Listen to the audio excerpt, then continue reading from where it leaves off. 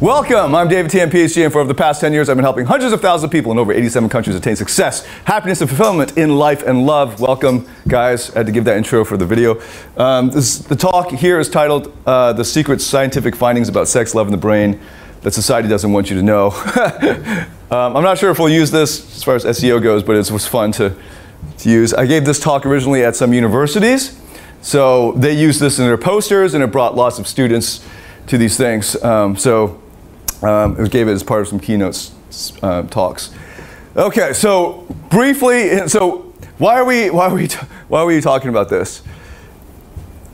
There are a lot of guys around the world who there were two particular problems that this talk is addressing.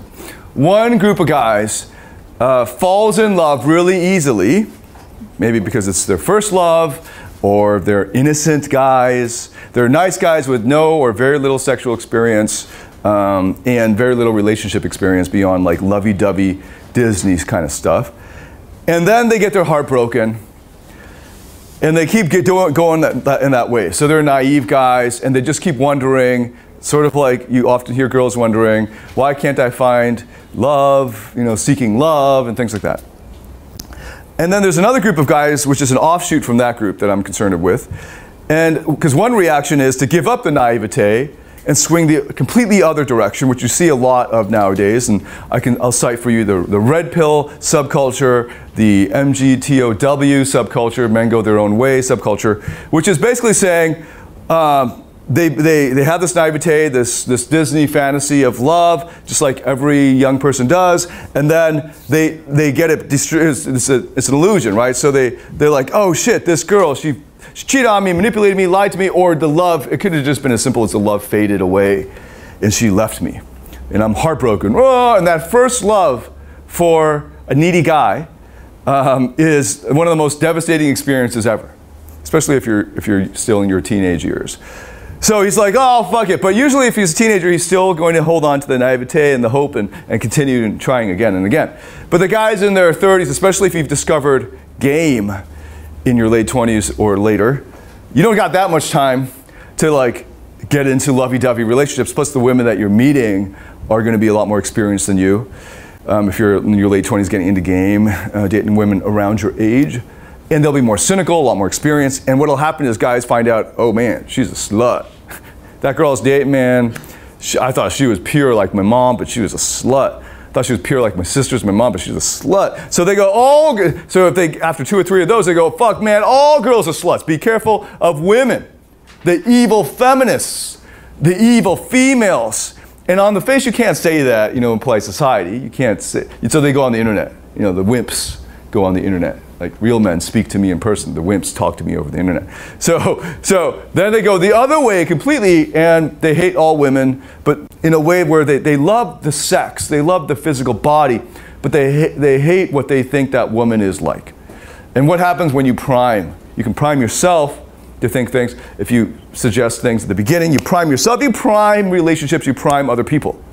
And you walk into a relationship or an interaction assuming she's a slut, you're going to get that negativity, that negative energy coming back at you. Have you been in that situation where where you have been hurt by a woman, or you're in a relationship and you don't understand how to rekindle the passion? You thought all you needed to do was get into that relationship. Once you're in it, you're scot-free. All the hard work is done. Man, getting married, that's the hard work, right? Now I can rest. I'm married. I don't need to work out. I don't need to hang out with my guy friends. I can focus on my career. Right? Modern world is like that. Modern dudes, I'm going to make money now because I got my girl. They put that woman, that wife, on the shelf. Right? Like check mark. Just got a list of things they got to do. 6-pack, wife. Got the wife. Right? Fuck the 6-pack now. I got the wife. What's the 6-pack for? Who cares? Give me some beer and donuts. Right? And then they can focus on making money because they mistakenly think that also will bring them happiness or significance. So then, of course, the relationship falls apart. They don't know why. And even if you didn't neglect the relationship, even if you did all the dating stuff and you did what everyone else is doing, you didn't purposely neglect it to pursue money or something like that, it still would fail. And they don't understand why because they don't know the science of it. So That's what this talk is about. It's to help you to understand what the science tells us about female psychology in dating and relationships. Female psychology around the issues of, or the topics of sex, of sexual attraction, and how to make a relationship work over the long run. The science of it, not the shit that your buddies tell you over beer. Okay. Or your female friends tell you over TWG tea or some shit. I don't know if TWG is a reference that will be picked up outside this area. What the science tells us, we're going to be drawing from evolutionary psychology. I'm going to be assuming a lot of knowledge on that, as well as the newer fields of neuropsychology and sexology. So neuropsychology is a cross-disciplinary field of neuroscience in psychology. And the offshoot or smaller field of sexology coming out of neuropsychology, the study of the psychology and science of sex, which is a great, I didn't know that that was an option when I started school, because man, I would have picked the wrong major, you know what I mean? Practical implications and applications, of course, all along the way of each of these. So let's dive into it. Got quite a lot to cover here. The modern dilemma of love. These images, I randomly Google stuff that the slide's about to find images to keep your attention. So, but they're not all like that, but this one is. This is the 50-year birthday of Singapore. It's a cake.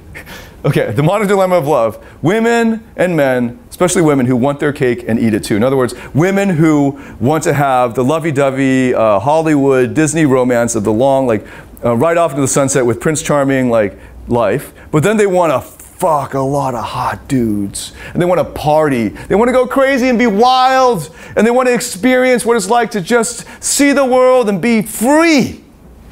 Okay, so they want both. They want to be in a monogamous relationship that's loving with kids and a family, white picket fence, and go, riding off in the sunset with Prince Charming, and then they want to have the wild nights with girls of Sex and the City. So that's the modern dilemma of love. And if you've ever experienced that, they're basically, what I've just described, there are two different types of relationships. One is a passionate type of attraction. One where it's wild and crazy and lots of fun, free love, you know, and let's just hook up and not think about the consequences or anything like that. And just hook up and have fun. Totally down for that, I've done that. And then the companionate love of let's ride off into the sunset together and you know, live together until we are old and die. Okay, so the modern dilemma results in 60% and higher divorce rates because what's happening is people don't realize that it is a dilemma, that they can't make that transition from the passionate attraction that they had with that guy that was just hot and sexy and trying to transition into the long-term Disney love affair. And psychologists explain or chart this out in this way. So this is a very simple chart. I think I took this figure 6.2 from Jonathan Haidt's book, Happiness Hypothesis, very highly recommended. So on the x-axis here you have time, and the y-axis is intensity. The darker line is companionate attraction, or companionate love. And then this dotted line, which spikes up immediately and then quickly dives down, is passionate attraction and never goes back up. So this is the common view of the interaction between these two types of attraction over time in clinical psychology. And I think actually that you see how that companion attraction line flatlines and plateaus there. I don't think that's necessarily the case. It can continue to go up. But it's a gentle slope, or it's a gentle curve up. And the tricky part is most people just get into a passionate relationship in the modern world, in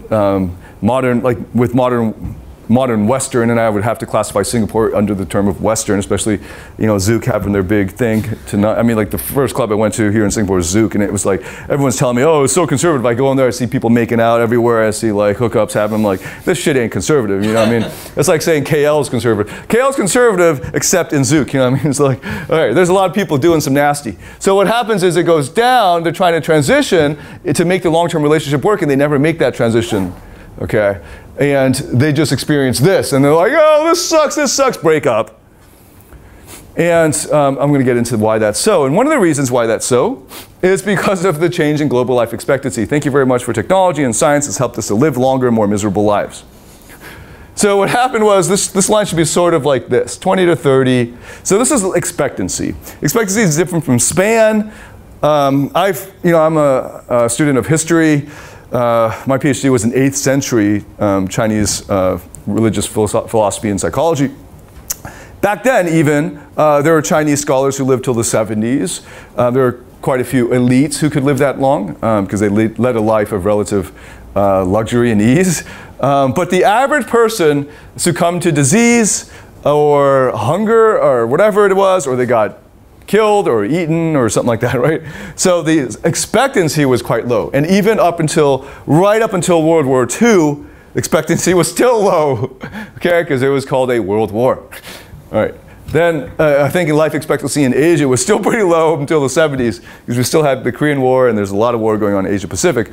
So that spike up is relatively recent, and then with the technological advances, you see it go a lot higher. One of the biggest ones was anesthesia, and the understanding around germs and bacteria. So, you know, people thought beer was the drink of the gods. I still think it is. But partly they think it was because you could drink it and not die. Whereas if you drink the water, you would die because all the shit in the water, because they boiled the water to make the beer. It's an interesting thing. So some of the best beers made in Belgium like from the 1400s, the recipe made by monks, right? Because it was like the one drink you could have and not die. It was a pretty good time back then. I think everyone was drunk like fuck back then. You know, like, oh, I need some water, give me some beer. I wonder if they were giving babies beer, you know, like, just like, because it's the only safe drink. Okay, anyway. And here's another reason. There is this Hollywood this is not Hollywood anymore. This is Shakespeare, Romeo and Juliet. When I was going through high school, this is the version we watched. You probably watched the Leonardo DiCaprio version. This is the one we watched. And there's a great quotation in Jonathan Haidt's book, Happiness Hypothesis, to explain why we hold on to this notion of love, not just women. That's the most common caricature. Women always want to fall in love, but men too. Every man starts out believing in love because it's natural and it's normal and it's good. But along the way, they get taught random shit like toughen up, or they get hurt, like I was saying at the beginning. They become bitter and they go to the red pill. And But underlying all of that is still this need to find love. And one of the things that I'm going to be doing in this talk is speaking to two different groups. I will sort of be talking to the red pill people along the way, but when I designed the talk, it was originally for all the naive motherfuckers in Asia. Because the red pill ain't in Asia, you know what I mean? So the naive guys who still like, they're 30 years old in their first relationship, I know is crazy, right? I work with a lot of 40-year-old virgins. Okay, so it's their first relationship and they are looking to create that love relationship that they watch in the movies. Why can't I have that? I worked so hard at math. I deserve love. Or they don't actually think they deserve it, but they want it. And so I'm going to just read out this quotation. It's great. The troubadours did give us a particular myth of true love. True love, okay? The idea that real love burns brightly and passionately, and then it just keeps on burning until death. And then it just keeps on burning after death as the lovers are reunited in heaven. This myth seems to have grown and diffused in modern times into a set of interrelated ideas about love and marriage. As I see it, the modern myth of true love involves these beliefs. 1. True love is passionate love that never fades. 2. If you are in true love, you should marry that person. 3. If love ends, you should leave that person because then it was not true love. 4. And if you can find the right person, you will have true love forever. You might not believe this myth yourself, particularly if you are older than 30, but many young people are raised on it and it acts as an ideal that they unconsciously carry with them, even if they scoff at it. But if true love is defined as eternal passion, it is biologically impossible. Quotation from Haidt's book, Happiness Hypothesis. So this idea of passion being required for true love as the marker, as the symbol, as the symptom or the sign that it is necessary and sufficient for true love is what causes this dilemma. Not being able to see clearly how companionate attraction is different from passionate. Here's a great illustration of that. Arranged marriages. Randomly found an Indian arranged marriage here. Well, I typed in arranged marriage. I have no idea if this is arranged or not. But there was a study in 2012, Cal State study, and other studies around arranged marriages. And this particular study looked at couples who are in arranged marriages residing in the US and found that their happiness or subjective well-being, right, their reported happiness, was the same or higher than couples who were in love marriages. Right. And guess what? Throughout human history, our ancestors were a product of this. Well, I shouldn't point at this particular photo, but a product of arranged marriages. Because back then meaning before the 1900s, and before the 1900s definitely, marriage was it was basically an alliance of families. It was what you did when you came of age and had to procreate. So you do that within certain social structures. It was not about love. That's why actually, going back to this, Romeo and Juliet at that time was so scandalous, not because of what now modern people, we read it in high school as like, oh, a story of true love. A couple so in love, they said, fuck you to the world, and died together. Actually, they died really stupidly, right? So Shakespeare, this is like a warning. Don't be doing this shit, you dumbass people. It's okay to go fuck around when you're a teenager, but when it's time to get married, you go and get married with the people that with the guy that your parents set you up with, right? So stop fucking around. You can fuck around when you're a teenager, but now you're an adult. You gotta make some babies for us. So these two said, fuck you to all them, and then they died really stupidly. It's a warning, man. But we look at it like, wow, that's so romantic. I want that. I want to die. I want to kill myself thinking he's dead, but he's really alive, so he kills himself too. Like dumbass teenagers, right? But that's the history. We've totally looked at it from a different perspective now. Now we valorize that shit. So the history actually goes, and you should know this from science. If you've read any behavioral economics or any social psychology, you know about the adaptation principle. You know that once your brain says, oh, well, these conditions are not changeable, you fucking start to adjust.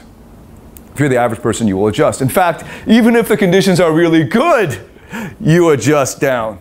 So if you win a lottery, all of a sudden you come up with all this money, 6 months later, you spend all that shit. And you might be even more miserable than you started. But you will go back to baseline. And if you were originally really happy, like that brilliant movie, the Italian one, Life is Beautiful, and then some really bad shit happens, like you become quadriplegic, or like in the movie, the Nazis roll in and start killing everybody, you go back after a while to your baseline happiness as well. You go up. The adaptation principle says whatever conditions we have, we start to adapt as human beings. That's just a normal thing. When you say, well, I'm getting married to that girl or that guy, I guess there's nothing I can do about it, you start to look for ways to make it right, to make it happen. If you were miserable at the beginning, you'd have a fucking miserable relationship, yes. But if you were a happy dude at the beginning, you'd find ways to make it happen. You'd find the positive. So it's still about you. It's got nothing to do with the actual marriage. The amazing thing is we go through so much turmoil now because we have to choose. Right? This is an interesting thing. It's the paradox of choice, right? Now we have all these options. Tinder. Woo, which one do I fuck tonight? All right. Okay, so now we're fucked. Now we're like, oh, we can't settle. We take that one, then we go, oh, look at that one. Ooh, maybe that one's better. And you put down that donut and try the other donut. You're in a buffet that never ends. You just keep walking and that buffet keeps going. And you're like, when do I stop? When do I go back to my table? I don't know. Right? Whereas before they gave you sat down, they served you something, and you got no choice. It's like you're in the mess hall of the jail or whatever. You go, okay, I got to eat this. And you just move on with your life. So another example, in this context, this is China. All right, so it's the same thing all the way through, arranged marriages. Often you didn't even see who you're going to marry until your marriage day. Wedding day, I mean. So now we move to love, because it's all about love, right? We got to get back to love. So my point about the arranged marriages is what happens first is they get into the relationship and then they create love. We're trying to do the opposite. We think we're looking for true love, right? We're seeking love. And how do we know when we got it? Oh, when there's passion. When the passion fades, oh, I guess it wasn't love. Oh, I guess I fucked that. I picked wrongly. I saw wrongly. Instead of realizing that love comes and goes, love is controllable. Love is something you can use, that you can give to yourself, that you can manipulate and control for your own, within your own control, right? So that you can use it when you need it. Sometimes there are different, you have to understand the different nuances of love. So, in the ancient tradition of Greek philosophy, there are 3 types of love: eros, philia, and agape. Hopefully you know what those mean. Eros is like a lust, a passionate, intense desire. That's what most young people confuse with being all of love. But then I remind them, hey, you know, your mom loves you. I hope she doesn't want to fuck you. Okay, great. Oh yeah, there's other kinds of love. Yes, we use that English word in very capacious ways. So there's philia. Philia is brotherly love, right? Phileo, whatever, right? Like between brothers. Friends. And then there's agape, self-sacrificial love. So this is what's the word? The best view of this is the self-sacrificial love of Christ for his people. Right? Christ for his people. So agape is, it could also be like if you love your child so much you would sacrifice your life to save theirs. That would be a kind of agape. On top of that, Christian theology and Christian philosophy added another big category called storge, affection. Affection. So the affection that you have, I think just translating it as affection helps you understand what that means. Okay. Just realized those lights down the middle are off. Don't know why. Let's get some light here.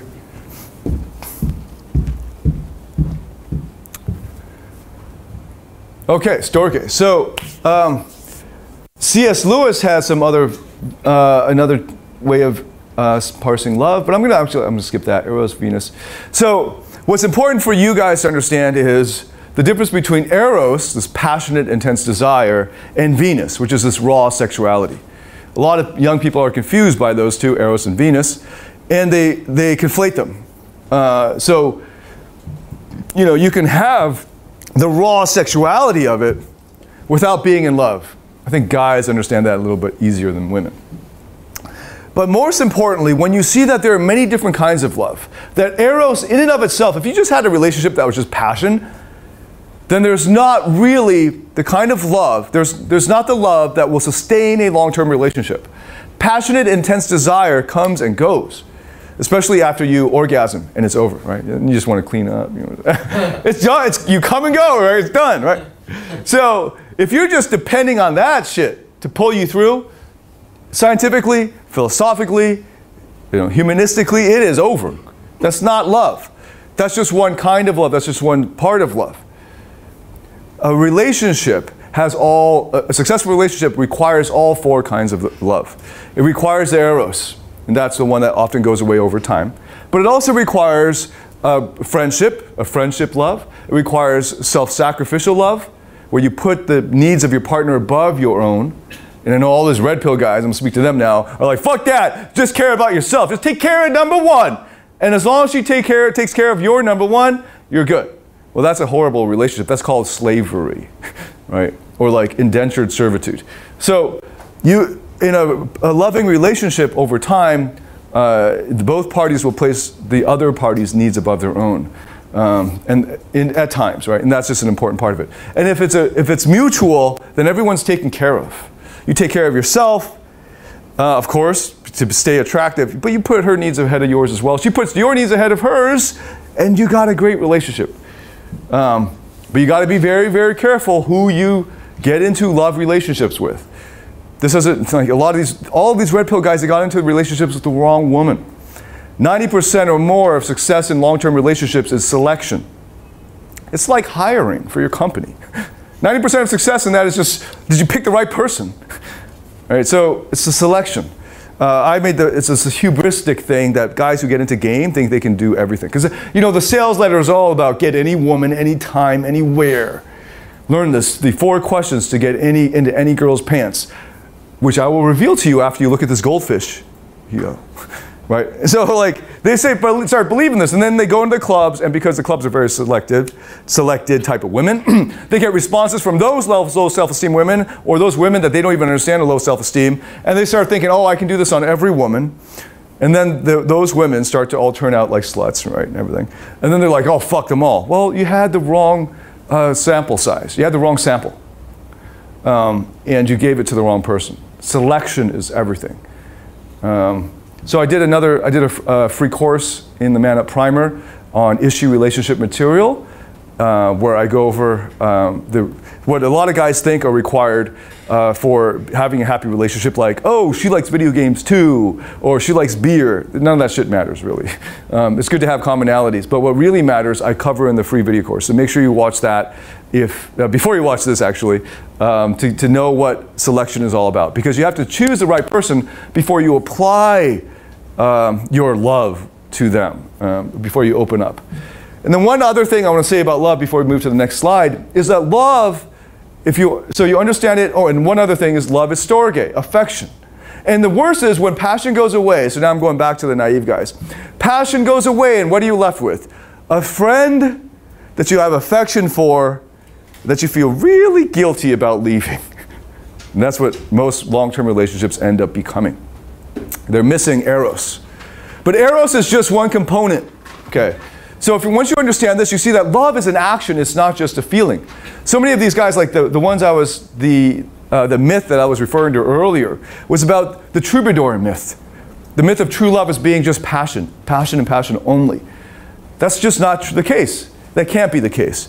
And the most canonical theories of love, like for instance in the Bible, where Jesus enjoins his disciples, or everyone, to love your neighbor as yourself. He doesn't mean like, oh, there's my neighbor. Oh my God, yeah, my neighbor. It's not saying like have raw, passionate, intense desire for your neighbor. He's not saying that shit. He's not even saying have affection for your neighbor. He's not even saying have any feelings at all for your neighbor. If you see a homeless crazy man or whatever, but he's starving, you don't go, oh, poor homeless crazy man. You don't have to. You could. It's great if you have the feelings, but you don't have to. What he says, what he means is when he says love your neighbor as yourself, go and give that motherfucker some food. Treat him in a certain way. Act towards him in a certain way. Behave towards him in a certain way. Love as an action, not a feeling. So the only way a long-term relationship can be sustained is when you do it even though you don't feel it. And you know about the power of physiology. When you start to do it, it'll be a biofeedback loop to your brain that says, oh, I guess I'm feeling it now. Have you ever worked your way into love? Yeah, you have. All you got to do is invest. Have you ever become needy? Yes, you have. Here's the easiest way to become needy towards anyone. Give them lots and lots of stuff without receiving anything from them or asking anything from them. Have it completely one-sided. You will be attached. Here's another way. Go to the MBS casino, put down $1,000 in every hand. Okay? Will you feel needy towards the outcome of that game? You, obviously, right? An easy way to actually create the feeling of love, attachment, what modern people mistakenly consider to be all that love is. Oh, I need her so much. I miss her. Just invest. Just fucking overinvest. It's so easy. And what Christ was saying, the Christ figure, when he says that love your neighbor, is to treat your neighbor. Like this is the example of the Samaritan, right? Is to behave towards your neighbor in a loving way.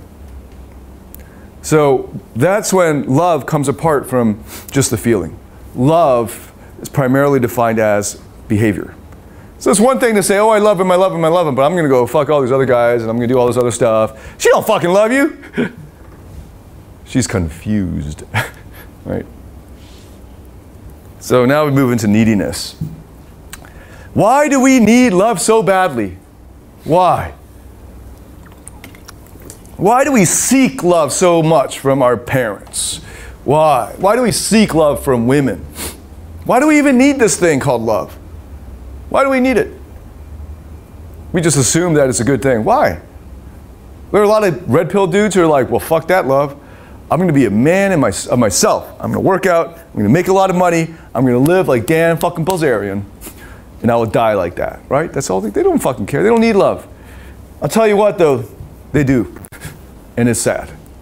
Now, sometimes right now, it's just like an alcoholic on his binge. He don't need it right then. He's having a great time. He's high on the alcohol, it's good. But when he hits that bend, when he comes off the bender and he hits that wall, next morning he will feel like shit. And he will feel guilty on top of feeling like shit. And all the other bad feelings. And then he'll have to comfort himself, he'll have to drink again. And that's what I see of the guys who deny this aspect of themselves without understanding it. It all starts when we were babies. And I need to go through this a lot quicker than I would like. Because I'm trying to keep this down to like an hour. But we're needy as babies, and I've explained this to you guys in the room already yesterday, about when you come out of the womb, you're completely defenseless. You actually have real needs. Those are real, objective needs that you need to have, or you will die. And our baby selves understand that if we're not held, if we don't get that love, we will physically die. So it's important that you, as a baby, get that love. And what'll happen is when you're a baby, you are lovable. You know, you can, like, people like you can shit and people are like, oh shoot, we got to clean you up. When you cry, they're like, oh, what's he crying about? What is it? Is he hungry? Does he need to have a diaper change? Does he just need to be cuddled? What is it? And they're like, oh, what is it? And they try to figure out what you need. And then you get older, right? And then even when you start to learn your first words, it's still cute, right? Then you say like cup. And I'm like, oh my God, he said cup. Yeah, right? And people clap when you pee.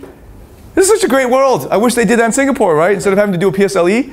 Yeah, just, I peed, oh yeah, woo-hoo. Imagine that world. But that world stopped. That world was awesome, and it ended. And you had no therapy, no coaching, and no support to get through that. And instead, you got, boom, the cold, hard reality of no longer being an infant. Now, you saying cup in itself isn't so cool. You peeing on the ground is not something we just clean up. Right? You go shit on somebody, they don't thank you for it. They don't think it's cute anymore. But it's important to understand that being needy is natural, but what happened was you didn't grow out of being needy. You just found different, you had to find different ways of meeting those needs. So now you panicked. Little Johnny, 2 years old, is like, ah, trying to fake cry to find out whether mommy will come and meet his needs and pick him up and all that. Carry, nope. Oh fuck, right? Testing the boundaries of the self. What is in my control? Shit, these humongous things, these parents, these humongous people with arms and legs and a boob that sometimes I can suckle, is not within my control anymore. It used to be. It would just be a delay of time. How long will it be till I get that boob? You know, wow, there it is. Just comes out of nowhere. Woo. And now it's like, oh shit, that thing has a mind of its own. That boob. I can't just command it and it comes into my mouth. Now I have to do stuff. What do I have to do? So this is when we as infants, between 15 to 36 months, found coping strategies, and we probably tried a lot of different ones, but we settled on a particular strategy that worked for us and our parents. Right? Our parents or whoever your primary caregivers were. And for many of my clients and for myself, we settled on the achiever or the pleaser. Other ones are like the rebel, there's the joker, there's the recluse who just hides, withdraws, often from physical type of abuse. But the achiever and pleaser is the one who's like, okay, they're not so impressed by me saying cup anymore. Okay, I'll read a whole book now and show mommy I can do this. I'll show mommy I can do my math. I can show mommy that, and if I can do my math, I can do my multiplication tables, then they will love me and cuddle me and give me what I want, the love and affection and approval that I need. But the Asian families, they fucked you over, man. They never told you were a good son. They never told you that. They said it maybe once every 5 years at best. And they probably didn't give you much physical affection. That's starting to change as the world becomes more what's the word? Not multinational, it's globalized, right? Globalization basically just means westernization, except for food. Everyone loves Asian food. All right, so coping strategies of achiever and a pleaser, that leads into fixer behavior. So when an achiever or a pleaser gets into a love relationship, what he mistakenly thinks is love relationship, or what he perceives as a love relationship, he becomes the fixer, because that's the only way, that's the primary way that he has learned since he was 2, 3 years old to get love. His relationship, his role in the love relationship is the achiever and pleaser. In other words, in the two-way relationship, he is the fixer. He's the one who comes and makes everything right. The fixer then, the good guy, will be automatically attracted to someone who inside needs fixing. So he can feel like the white knight. This is deep-ass shit. I'm not going to be able to go into it in detail here. I go into it in detail in our most advanced course called Awakenings. And I do that every week, hop on a live show and work with these guys live, and I go into that in a lot of detail. But it's important just to understand that dynamic of taking on the achiever-pleaser coping strategy, which results in a fixer role in your relationships. Your white knight role, where you come and try to save her. That you, also Disney and Hollywood and fairy tale romances give us, about the man earning the love of the maiden in the tower. He has to kill everything in the way, slay the dragon, kill the ogre, climb the tower, and then find her, finally win her, sleeping. Fucking bitch was sleeping the whole time. I was destroying half their planet for her, and she's just sleeping. See, it's sort of like when dudes, like, they have horrible dates, by the way. So we've got a whole other course called the perfect date system. But one of the reasons why guys need that so bad is because most guys approach dates like Prince, like they're the knight in shining armor, right? They approach their relationships that way. They approach their dates that way. So the girl, all she's got to do is show up and look pretty. She just has to show up, look presentable. Everything else, fuck, it's a dude's thing, man. He's got to pay for the dinner. He's got to organize this. He's got to organize that. He's got to plan this, plan that. He's got to do it all. Like this, that's how fucked up the modern world is. And yet the women also want their cake and eat it too. They want also to have the independence and respect. Don't hold the door for me. What do you think? I can't hold the door for myself? Right? They want to be able to do that. They want to take the man's role in society and life, but then they want to be treated as the defenseless, no money women. So as men, you got to put your foot down. You want equality, then we're going to have equality. If you want to be a dependent, then we can do the whole thing where you just show up and look pretty. Right? But if you want equality, then let's be equal here. Let me show up and look pretty. And there's no reason why not. Right? Just show up and look pretty. And then be spontaneous and have fun. But go with the perfect date system, it's even better. Guaranteed. Kabloom. What, is that a word? Kabloom? Where did I hear that from? Some stupid ass TV show. All right. And when I tell guys what I'm about to tell you now, the first reaction is, not the red pill guys, they're all going to be like, right? But like the average dude who's also with relatively little experience with sex and relationships, the average dude is going to be like, okay, yeah, I see that, but not my girlfriend. Okay, I see that, but not the girl that I want. Yeah, I see that, but not the girl in class that I have a crush on. She's not like that. They'll always go for the exceptionalism. And it's that kind of denial reminds me of like, there's this kid in my school way back, like grade 2 or whatever. He continued to believe in Santa Claus. You know, and there's this other girl who believed in the tooth fairy. She insisted that it existed. And all of us were like, there's no Santa Claus, come on. And the teacher would get really mad at us. Don't tell her there's no Santa Claus. You know, but like, we're all looking at her like, you're so stupid, right? And in a way, we're like that around relationships and love and women. And I'm trying to like tell you the truth. And it's not like we're taking them off the pedestal and saying they're dirty and nasty and evil, right? That's the red pill mistake. But I'm saying they're as dirty, nasty, and evil as you. Okay? You have to accept that. That's it. That's all. And yet there's a redeemable part of you, I hope. Not all of you, but some of you. Okay? Just like for women, there's a redeemable part of you. And what we have been living through is sort of like, same with the red pill guys and the naive guys, it's like, I'm about to turn on the lights. I'm about to tell you that there's nothing to be afraid of in the dark. I'm going to turn the lights on and show you there's nothing to be afraid of in the dark. And then I'm going to turn the lights off again and we're going to get back into reality. But what most kids, so sort of like what most guys have done is that they have, instead of growing out of their fear of the dark, they continue to be afraid of the dark, but they keep the lights on. And they just make enough money that they can keep the lights on 24/7. They don't have to, so that they don't have to deal with their fear of the dark. I'm now going to show you, I'm going to pull back the veil and show you what's the dark side of women, but then also show you there's nothing to fear about it. Actually, this is quite timely. In the Man Up group recently, somebody posted a quote from one of the books I actually will be citing here. And it says, if that's true, then how can I not feel insecure as a man? I said, please elaborate. I'm not sure what you mean. He elaborated. Basically, he was just like, if that's true, then I'm doomed. If that's true, there's no loyalty. If that's true, there is no love. If that's true, it's over. Ah! Right? And it's just like a guy who just learned there's no Santa Claus. It's okay. Someone else will bring you presents. Right? So I'm going to pull back the veil, reveal that there's nothing to be afraid of. But first, let's explore the dark side. Why do you continue to have this belief that women are pure paragons of virtue who don't have sexual desires and aren't as nasty as you? Why don't you believe? Why do you still resist this? Well, I'll tell you why. Because you had a good mother. I had a good mother. And when you think about like the difference between a guy who becomes, a very few men in the world who, as a teenager, discovers that women are, you know, a little wild, dark, nasty, right? And he takes advantage of that because you're a teenager going through puberty, you will. Versus us, normal guys, it's all about your mama. It's all about your mama.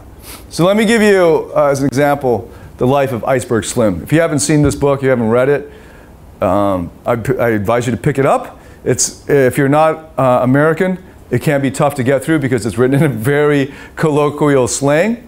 Even I had a hard time going through it, but it was entertaining, definitely. And basically, I'm going to give you the beginning of the story. And this is a real-life pimp. Okay, there's documentaries on him and all that.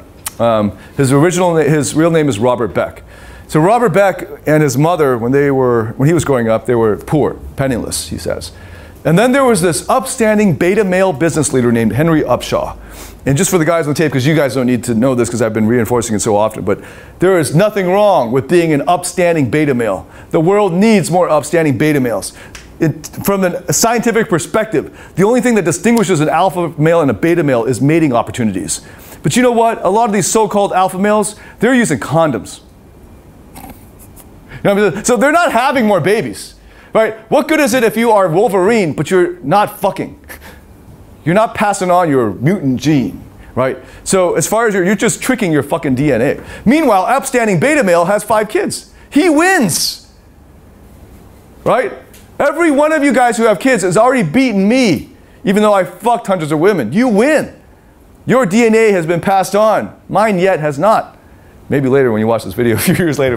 Right now, it is not. So you win, motherfuckers. And all these guys are like, I'm the pimp. I fucked so many girls. You already lost from an evolutionary perspective. You care so much about evolution. Like some of the guys like, oh, evolution says I got to do this, so I got to be this way. Well, you suck because you're not doing any of that shit for real. You're not having 20 kids, 50 kids. You know who won? Osama bin Laden's dad. That's really sad to say. But Osama bin Laden's dad had like tons of wives, and he had 50 kids. Osama bin Laden was the 7th child of his mother. Who was looking for significance there, right? But that motherfucker won, right? You, all with your Harvard degree or whatever fuck shit, you don't have any babies yet. You lost so far. So fuck this evolution shit. It's perfectly fine to be an upstanding beta male. You can have happiness, fulfillment, and you can actually beat the so-called alpha male now because of fucking birth control threw off all of human evolution. Right? So now actually in Singapore too, right? I'm saying this on the tape. I don't fucking care because Lee Kuan Yew said this. Who's winning the evolutionary game here? Not the educated people. Not the people Lee Kuan Yew wants to win the evolutionary game. They're all using birth control and delaying having babies. Who's fucking winning? You don't have to say. You all know. And he's like, we can't have that happen. We can't have that. We need to get our master's degree females popping babies out. So let's give them some money to pop babies out. Of course, the people who are popping babies out already, they're going to take advantage of those baby bonuses too. Right? So it's still, there's an imbalance, right? Look at that. Fucking birth control threw off all of evolutionary history. You fast forward in human history 10,000 years, well, 100,000 years from now, it'll be very different from what you would predict. Because the people who have real advantages, the ones who create great systems like Google and Facebook, they're not having that many kids. The kings, they're not having that many children anymore. When you were the king of China, the emperor of China, whatever, king of Egypt, you had harems and you popped out a shitload of babies. And then all of these other guys who were soldiers, they all died. You know, it was more like a guerrilla type of society. Right? One guy fucks all the women, the other guys just all are there to defend that shit. And that's not the case anymore. There is nothing wrong in the modern world with being an upstanding beta male. And if you make enough money as an upstanding beta male, because many upstanding beta males will put their head down and do the work, they'll make it through middle management and they'll make it to VP of marketing. Right? They'll make it to VP. And what will happen is, as a VP, they're making decent money, right? So they can go in if they just need to fuck, they can just go and pay for it. Because physically speaking and mentally speaking, it's the fucking same. They win. Alpha male lost. This is the most equalized opportunity for beta males ever in the history of mankind. Be a beta male. It's easier. Okay. So, Henry Upshaw, upstanding beta male. If I met him, I'd shake his hand, give him money, I'd love this man. Just based on what he said here. Iceberg Slim loved him. When he was like 10 years old, this Henry Upshaw took him under his wing, loved him, and looked up to him. However, his mother cheated on Henry Upshaw with a pimp. She lied to Henry Upshaw. So basically what Henry Upshaw, I'm going to skip this section. I used to read this, so I did a mastermind talk years ago, a year and a half ago, where I did a lot more detail on this. But basically what happened was Henry Upshaw whisked them away from their poverty, put them up in a beautiful home, and ferried them around in his car. And at church, they were like the talk of the town. That like everyone was like, oh wow, they're so awesome. So he was fulfilling her need for significance. This is when Henry Upshaw really should have watched my free course. issue relationship material. This would have saved him all of the problems. But he didn't know that because, you know, he was upstanding beta male. He didn't understand women. Now you will, so you will avoid his mistake. So anyway, she cheated on him and then left Henry Upshaw, and he eventually died like a year later from heartache. Now, this is a quotation from Iceberg Slim. Even I, a 10-year-old, knew that this huge, ugly black man who had rescued Mama and me from actual starvation back in Indianapolis loved us with all of his great, sensitive heart. I loved Henry with all my heart. He was the only father I'd ever really known.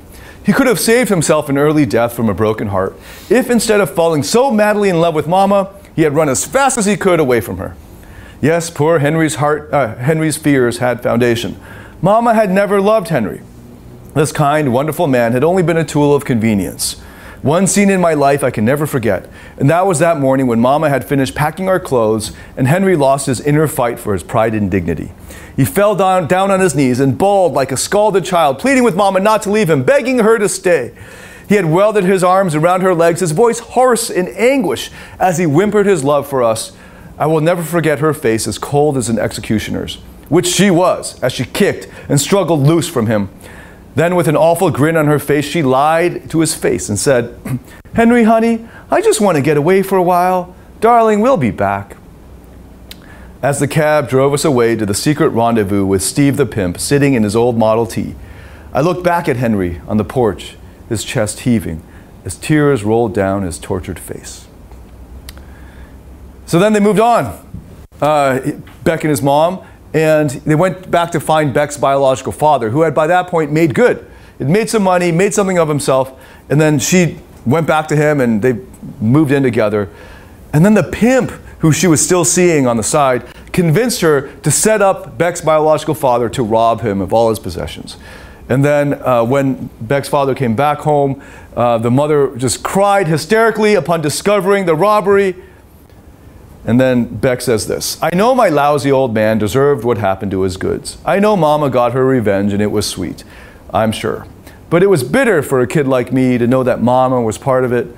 Perhaps if Mama had kept that burglary cross a secret from me, in some tiny way, I might have been stronger to fight off this pimpin' disease.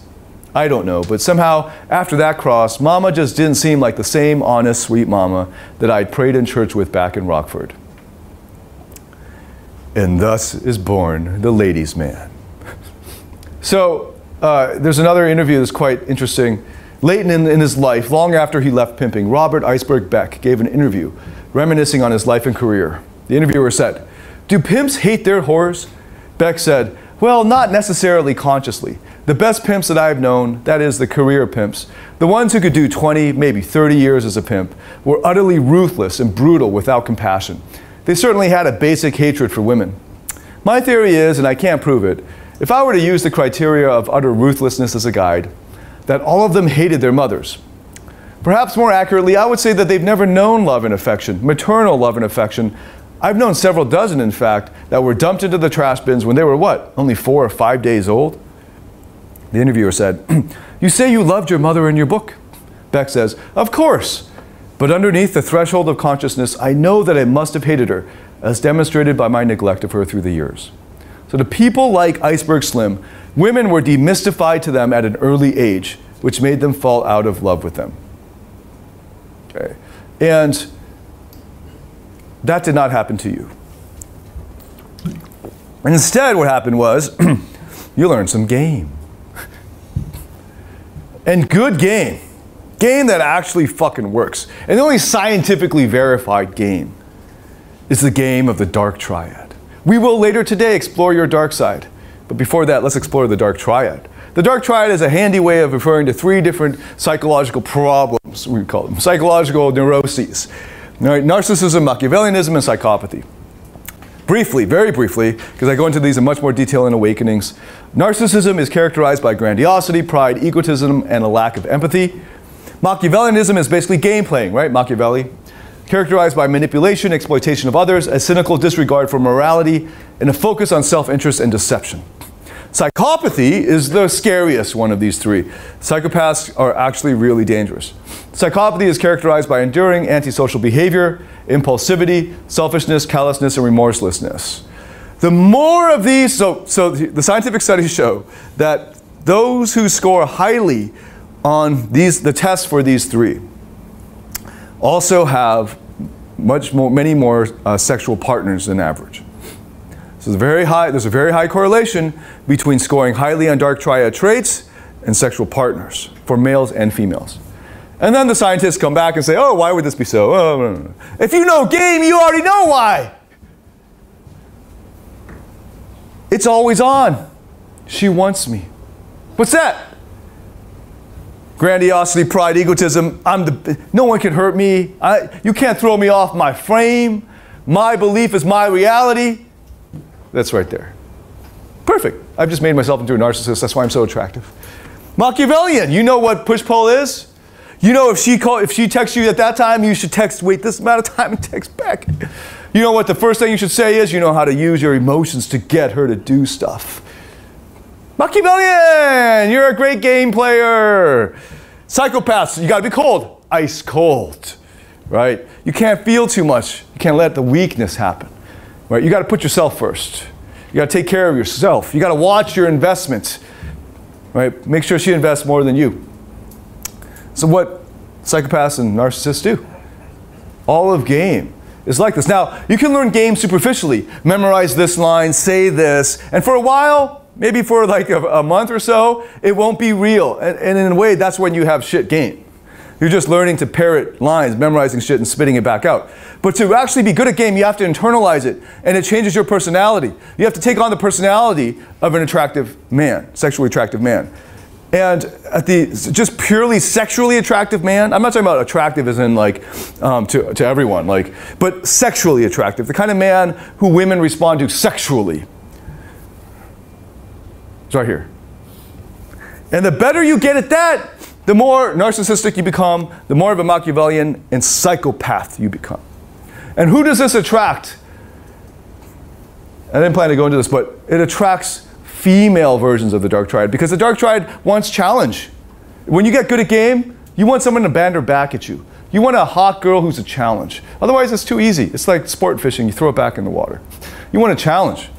Guess what? Natural dark triads. Guys like Slim, who became a dark triad when he was a teenager. Female versions of Slim. The really hot girls who started clubbing when they were 14, 15, 16 years old, like in Singapore, where the drinking age is 18 and there's lax door policies, right? They will become very quickly dark triads because that's how you get results in the club or in those environments. And they want a challenge.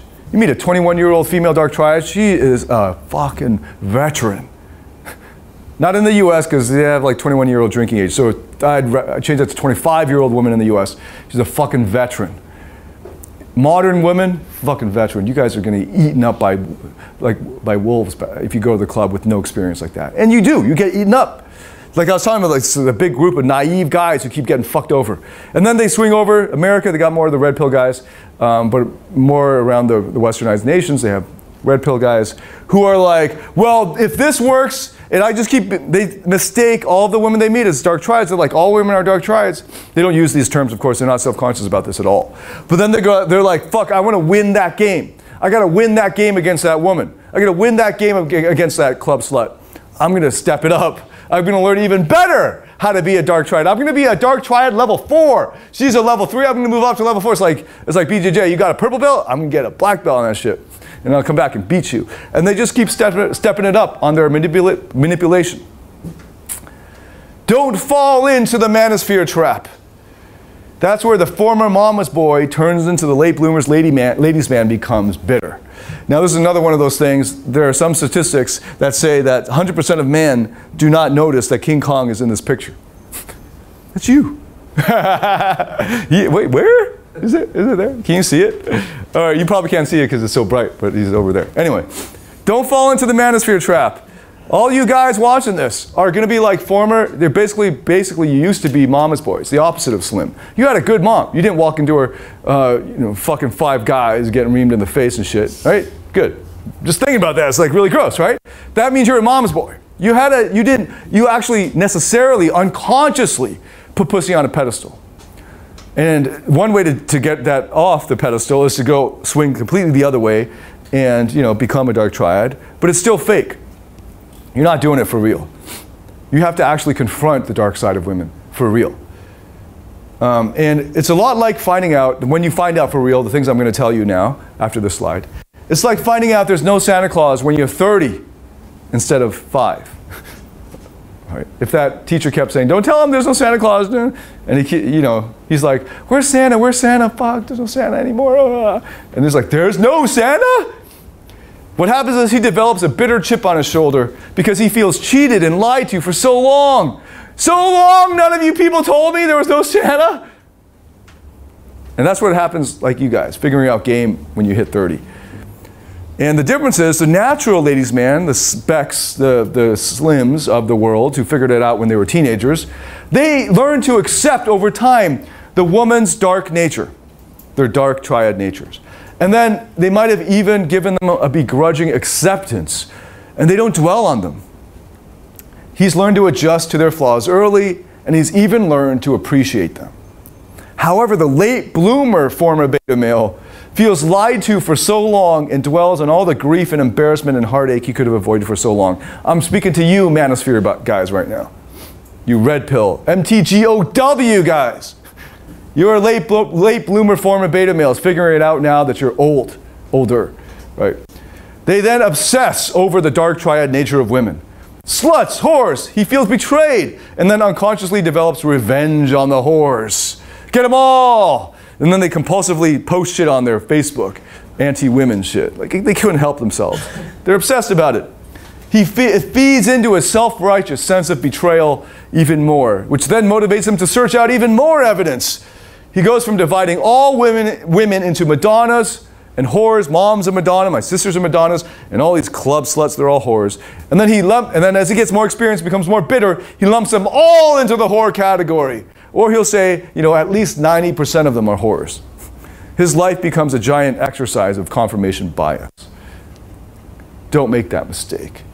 Keep your eyes open, because they're just as evil as you. If you believe you're redeemable, that slutty girl is redeemable too. And maybe, just maybe, you can find a girl who's opened her eyes to reality. Because what you don't want is a naive one, right? Like a village girl. And you bring the village girl to Singapore, you bring the village girl to New York, and she's like, and she's hot, right? A hot village girl, bring her to New York, she's ruined. Ruined, right? It's like bringing a village boy to the go-go bar. He's ruined. You bring him to Jakarta, it's over. He is lost for at least 4 years. Put some money in his hand, he is done, he's gone. You will not see him. At night, he's going to have like this, oh, where are you, man? Oh, I don't know, I was at the strip club till 5 a.m. Oh, it was amazing, right? So what you want is a girl who's seen it, but hasn't been ruined yet, just like a girl wants a man who's not fucked the entire village, hopefully, right? But has seen it and isn't tempted by it, right? That's the best situation. So moving into that, keep your eyes open, because they exist. Those women who are sexual creatures, if you know how to treat them, they will respond to you with loyalty. Because if you meet all of their needs, and she meets your needs, why would you go anywhere else?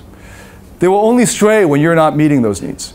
Now, it's important to understand this, and I'm getting to this in the rock solid relationships, how to meet the needs, but always with the caveat of choose wisely whose needs you meet. Okay, so keeping that as a caveat, let's dive in. Some of you guys here in this room know this. I presented this in various places around the world, in universities and different stages, and I'm still shocked at how few men and few people know this research, but most of you here in this room, this should be review for you. Meredith Shivers and the plasmograph and the fMRI, the most famous study. They took women and men, showed them 8 different conditions under an fMRI. The plasmograph, by the way, is this thing. It's also what the technology used in the Apple Watch to measure your heart rate. These like pulsing green lights, or plasmograph lights.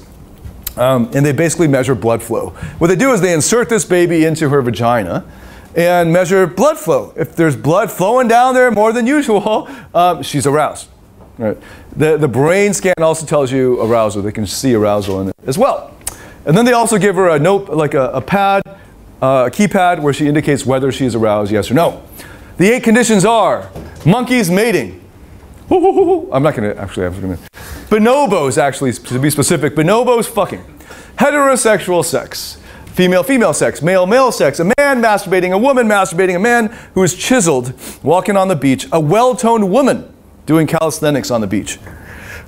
Men showed arousal. So for the men, they didn't use this. You don't put it in your ass or something. They use a penis pump, right? And so it displaced air if you were aroused. You could just look down. I mean, it's just pretty obvious, right? It's hard for a man to lie. But, you know, so they put this in the woman. Now, the men were aroused under 2 conditions, 2 conditions only. Straight males were aroused by heterosexual sex and female sex. That was it. I was thinking, man, I don't know, well-toned women do it. No, okay. But women were aroused by all 8 conditions. They were even aroused by mating of monkeys. And male sex. Just sex in any way. Just like, oh, it's sex. Woo-hoo. But what's interesting is that keypad, they're saying yes, no, yes, no. They're saying no on everything except female, and male, female. They don't fucking know. And this leads to this wonderful video. And I just realized I still have the music on. But I'll play this video because it's so short and fun. And it says, every time I ask my girl what she wants to eat, and this is from, what's that movie called? Oh, The Notebook. What do you want? What do you want? It's not that simple. What do you want? God damn it. What do you want? Girls don't even know what they want. All right, so that was my only point. That was just fun. All right, so they don't know what they want. They don't know what turns them on. They don't know. So if you just straight up ask them, what do you want in this relationship? Don't just, you got to listen to what she says. If she's older, especially, if she's very self-aware, she can actually really straight up tell you. But most women are not even in tune with their bodies. And in fact, there are theories to try to explain this, the confounding, why that would be the disconnect. And it's a very simple one, simply that it's easier to lie when you believe the lie.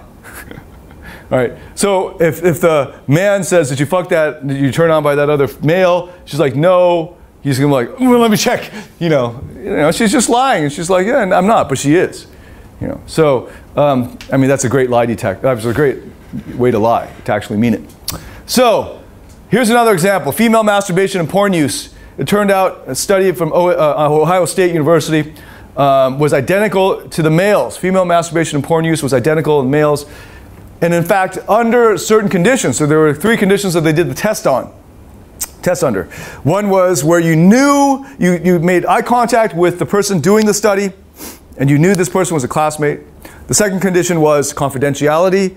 This would be completely confidential. We signed the confidentiality agreement on both sides. And then the third was you thought you were getting hooked up to a polygraph test.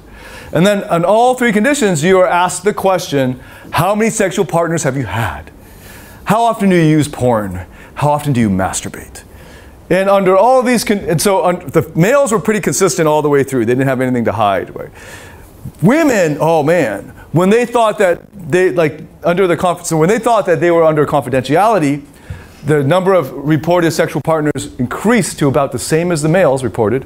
And then when they thought they were under a polygraph test, it shot way above what males were. So I'm like, it takes 2 people to fuck. So either one guy's really doing a lot of work, you know, it's a small guy, and that's probably the case, right? It's always like 3%, the Pareto principle, or they're fucking like dudes who are not in college. But under the polygraph conditions, it turns out, holy shit, these college girls, they masturbate, they use porn, they fuck a lot of different dudes, as much as your guy friends. And here's another great example, James Dean.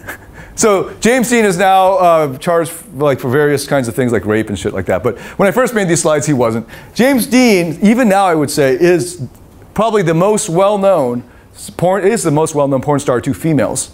You probably never heard of him. I don't know, maybe you have. But the porn stars, or the male porn stars, usually are what guys like to see, like some big dude dominating the girl, right? Big, muscly, steroided dude. Maybe he doesn't use steroids because he's a porn star, so he's got to make sure that shit's working. But anyway, he's this big dude, right? And as I was saying earlier, like my pants are really tight. If I knew this wasn't going out, it was just going out to this video to dudes, I would not be wearing slim jeans, skinny jeans. I would be wearing, you know, like the do genes, right? Because what guys think look good, what girls think, oh, that looks good. If a guy thinks, oh, that looks good, he's like a girl. It's like gay, right? So good fashion that turns women on will often turn men off. And the same with the sex stars here. So the male porn star that girls like, guys just generally, you would think, oh, this guy's a porn star, what's so special about him? And that's part of what's special about him. He's like the guy next door kind of look, right? And I've heard from the research, there's like GQ feature articles on him, there's all these interviews with him, he has his own websites and stuff, that girls really like his facial expressions and his sincerity. In other words, his believability, man, believability. So another study by Wallen and Rupp showed that women were as aroused during porn viewing as men were. And now we have all the devices to measure arousal. So women like that shit. They just like to look at different shit, but it's still porn. Right? It's not like the soft core, like nothing. They like that nasty shit, man. They like to see it. They like to see vagina. Here's some more evidence for that. So on the view, on the perspective that women are more turned on by emotions and men are more turned on by viewing stuff, right? Men are more visual, women are more feeling.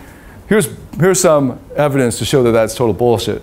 So one of probably the only study that really gave evidence for that old view was where they showed men, here's a photo of this beautiful celebrity, would you fuck her, yes or no?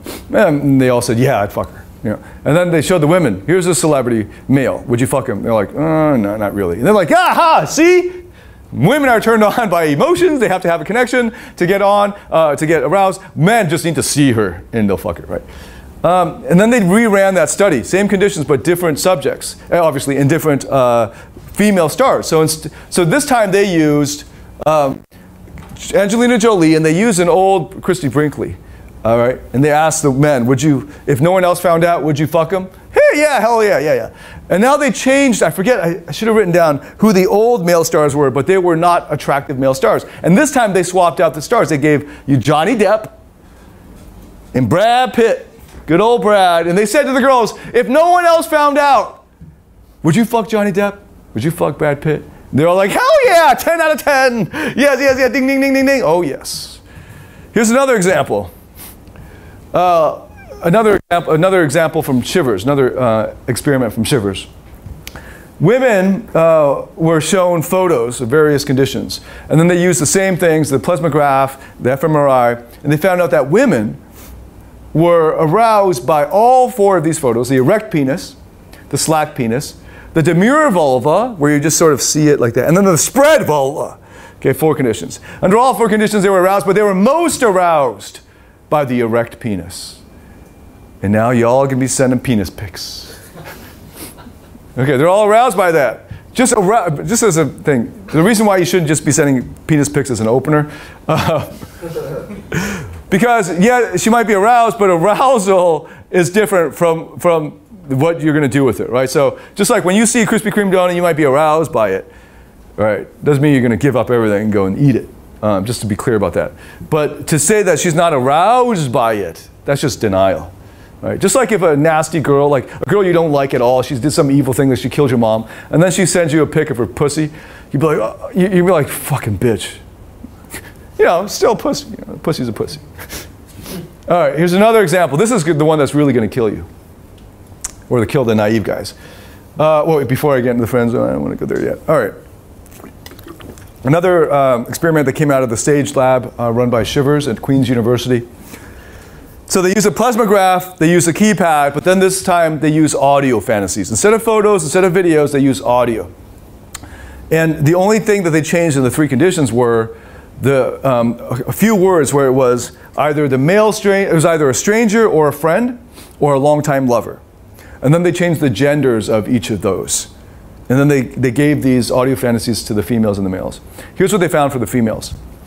The women found the female strangers twice as arousing as female friends.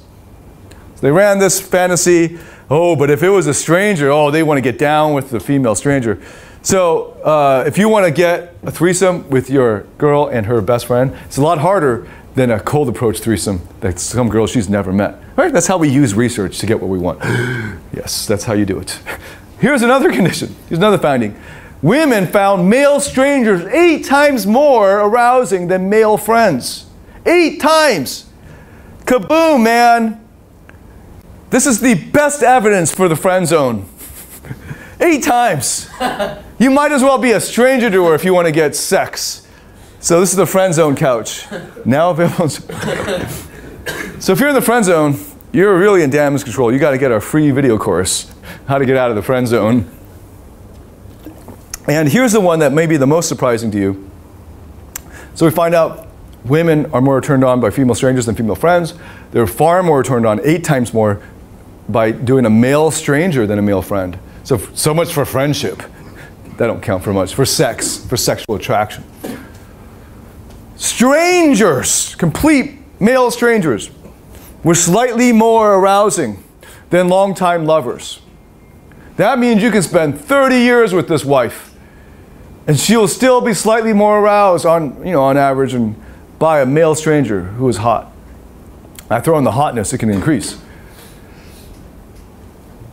Strangers are slightly more arousing than longtime lovers. Sex with strangers. So where is this connection in the old school way of thinking? Between women need emotional connection and they need it to have sex. No, they fucking don't. They're like you motherfuckers. You guys driving the red light district traffic.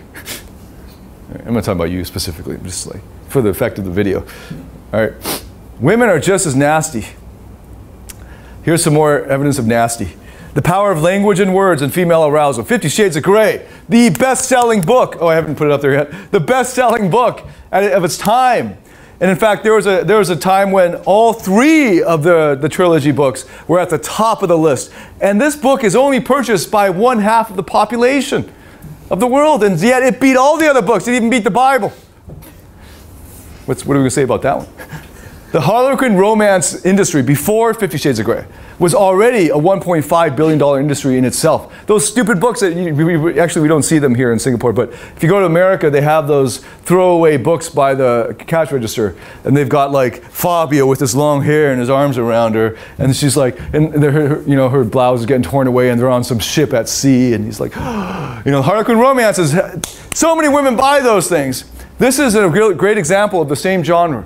And it beat out all the other books in the world. A study at the University of North Texas found that 30 to 60% of women admit to rape fantasies. The authors argue the actual numbers would be higher if they used polygraph or confidentiality conditions.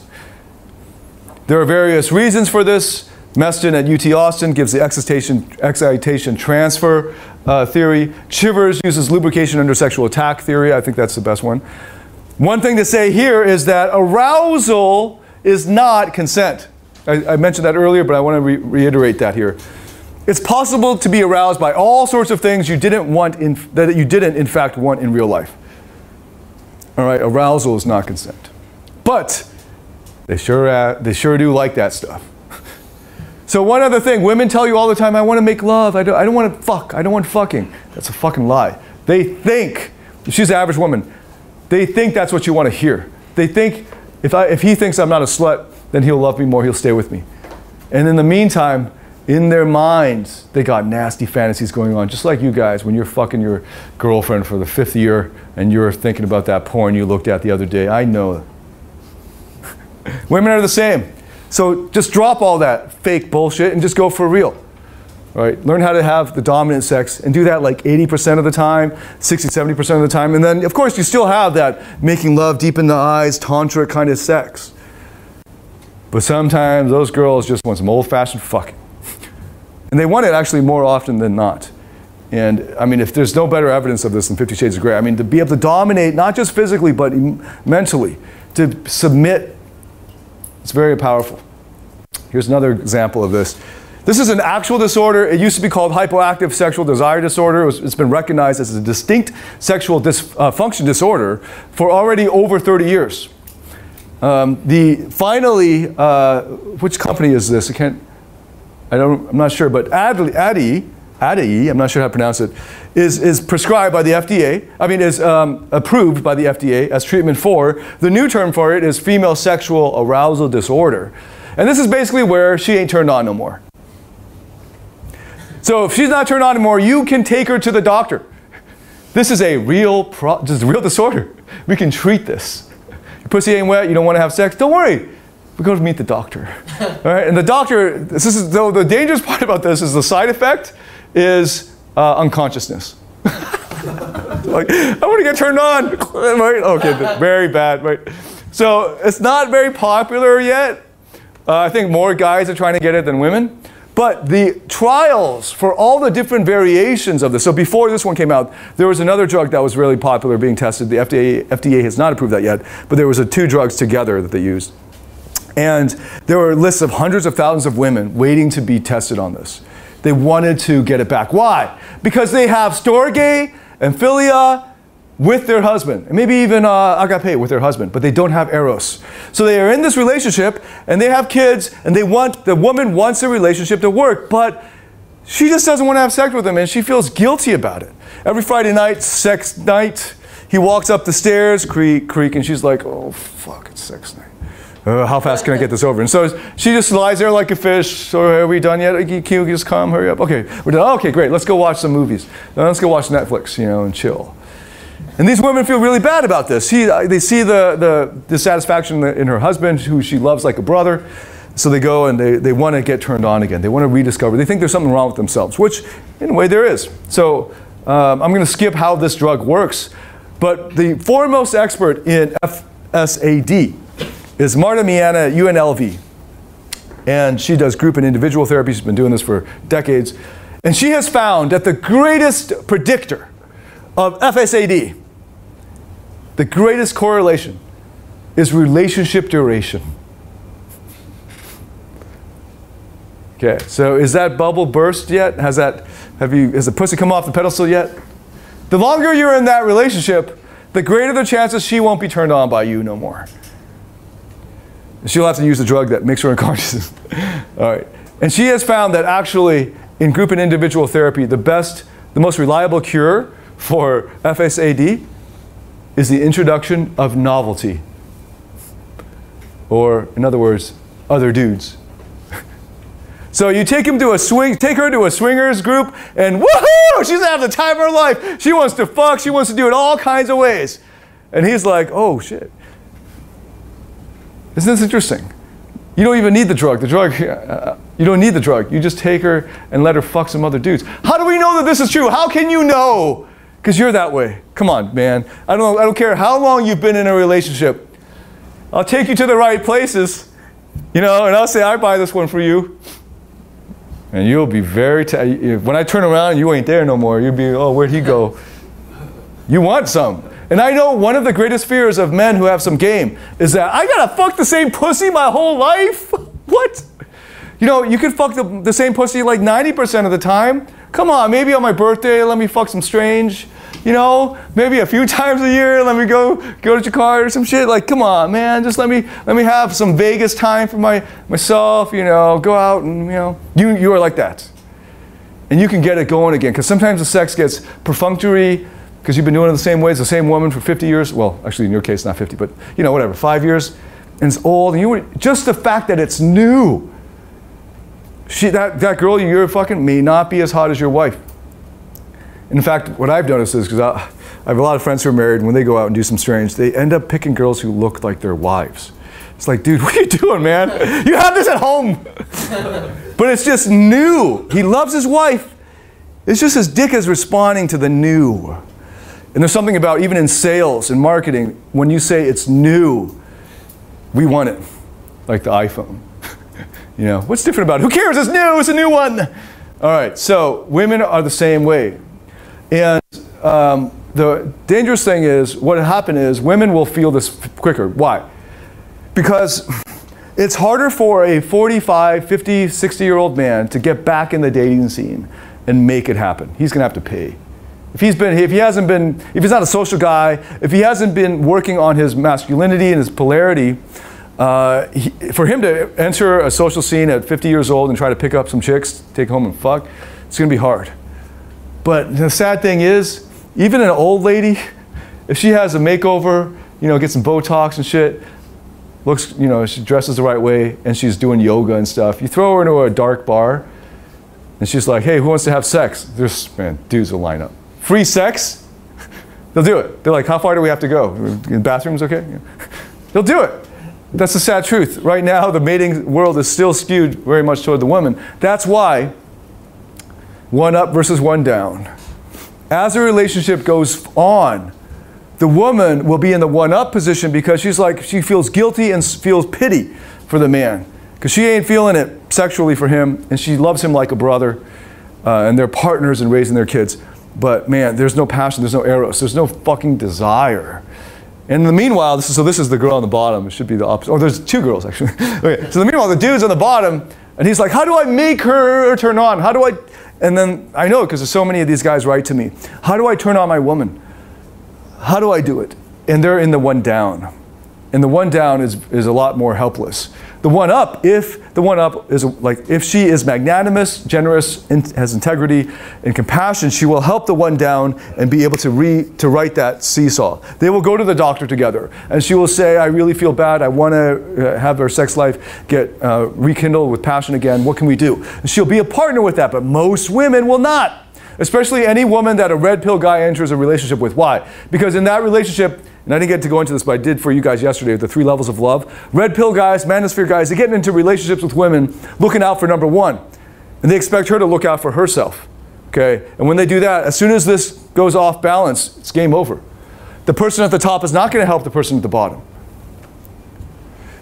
Relationship is over. So there are 2 paths I've been telling you about. The dark side, the reality, the science of long-term relationships, the science of female arousal. There are 2 paths. The one that everybody wants, whether man or woman, at some point in your life you wanted this. It was a fantasy that you believed in. When you're young, you want to do everything together. When you're older, you want to go everywhere together. And when you've been everywhere and done everything, all that really matters is that you're together, and it's an old couple walking in the park together, holding hands. You want this. And the red pill, manosphere, MGTOW said, this is a myth, this isn't true. And I don't know about this, is kind of, I don't know about this, but to go from here to here, you might have seen it if you think about it. Maybe your grandparents are still in love, maybe your parents. It's possible, but it's getting increasingly difficult. And the more you hold on to the troubadour myth, the more you will not experience this and not see people who do this. And the divorce rate will just continue to rise. Because back in the day, people who weren't experiencing this, they pretended like they were. And they just led life with quiet desperation. But now it's easy to get a divorce, everyone does. So it's more of like, which divorce are you on, right? So they'll just break it off. As soon as it gets really hard, when the seesaw gets unhinged, or out of whack, they just give up. It's too hard. Let's just start over with a new group, with a new couple, new partners.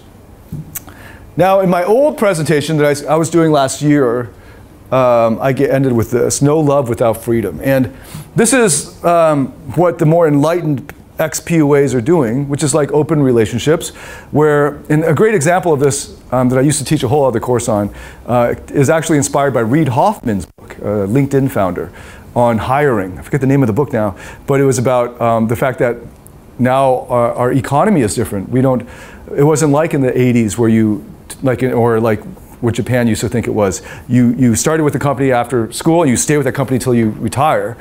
Now people are jumping from job to job, company to company, and to have the illusion that that person you're hiring is going to be with you forever until they retire is really naive. So let's prepare for the fact that you're going to leave in 3 to 5 years. And let's make that explicit. What can we do under those conditions, and how can we make you happy knowing that? And then we can renew at every point. On both sides, you can stay with us, or we can continue to have you. And in that sense, there's freedom. We know how hard it will get in the future. And I think that's a very enlightened perspective.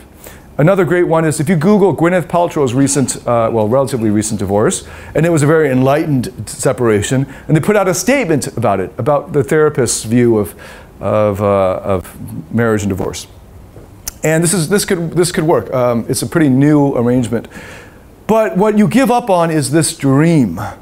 And I've been studying the couples that have actually lived this. So we have lifespan, we have life expectancy issues. We didn't have to deal with this before. Now we do. We could live till 95, 100. Some of us in this room could live over 100. How do you have a relationship that starts at 30 and goes for 70 years and keep it strong? So I've been studying that for many years, and there is a radical solution. And they're based on two principles. Based on two principles. This is polarity. I'm showing plus minus here. Polarity. Over time, you become who you spend time with. And if you're going to spend the most time ever with your life partner, you will both depolarize. You'll become more feminist, you'll become more masculine. That's assuming you were masculine to begin with. All right, but you'll basically become like each other. And that's part of the reason why the eros disappears. It is not a biological impossibility. Novelty is something you need to navigate. But just the fact that you still have the machinery, and so does she. Right? There's no biological impossibility about that. But it is difficult to maintain the polarity over time. And the other thing you need to bring is your presence. Over time, you take each other for granted. Over time, you have discussions where you're looking off into the distance the both of you together are doing something together as partners. That's what buddies do, right? Male-to-male friends, they sit there and fish together. There's always an activity. They make it about the activity, and they do it together.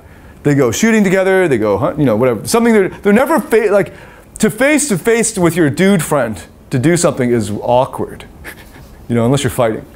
But you do something, you watch a movie together, you have drinks together, you do something together. Women aren't like that. Women, they sit across from each other, and they talk, they get in there, they're present. The woman wants presence. The man's natural thing is to, okay, I got her now, I don't have to be present no more. Let's be partnerships. A partnership is going to kill the arousal. Bring your presence. Bring a presence. So I cover this in Rock Solid Relationships. We're in pilot program for that at the moment.